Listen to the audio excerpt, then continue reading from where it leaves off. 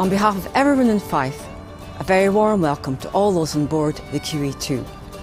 We're absolutely delighted that this majestic liner, as she makes her farewell tour, is visiting the Firth of Forth.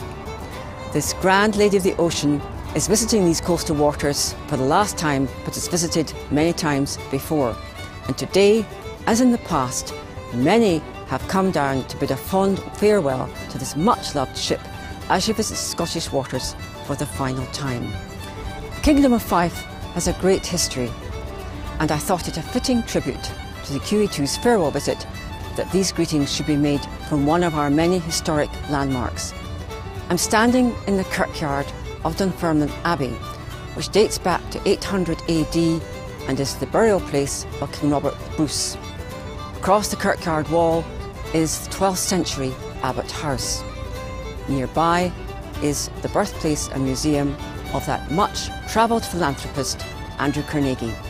As you travel into the Forth, weather permitting, I hope you have a chance to view some spectacular views of our remarkable coastline and our coastal path, which attracts over 500,000 visitors a year.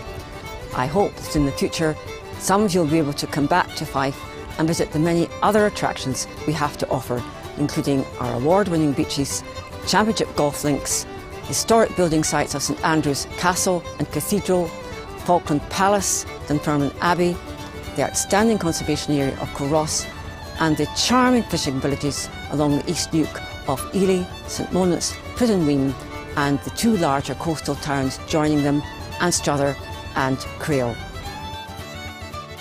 Some spectacular events have been organised as a fitting tribute to the QE2's final journey to Scottish waters. May I wish you all a safe passage as this grand ocean liner makes her final and last journey to Dubai. As Edinburgh's Lord Provost, I would take this opportunity to welcome you to Edinburgh on the final voyage of the QE2. Edinburgh is an inspiring city. It's been called the Athens of the North, and it's fitting that this final voyage of the QE2 brings it to Edinburgh. Edinburgh is a beautiful, dynamic, cosmopolitan city with a unique architectural heritage and a magnificent natural setting, a combination that has led Edinburgh being designated a UNESCO World Heritage Site. It is host to thousands of visitors who come here throughout the year to enjoy our many cultural and sporting events, such as the world-famous International Festival. We now have 17 festivals.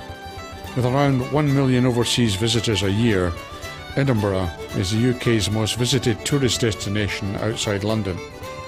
The city is the UK's most popular business tourism destination, with people travelling from all over the world to attend conferences on a wide variety of subjects. It is the country's second financial centre and is currently rated with London as the UK's most prosperous city.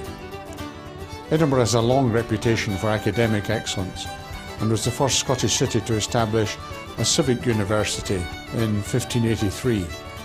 Our academic and medical institutions are currently at the forefront of research in a variety of fields and attract students and staff from every corner of the world. Edinburgh is also the first city to be awarded UNESCO City of Literature status and is home to many celebrated authors, to J.K. Rowling, to Sandy McCall-Smith and to Ian Rankin.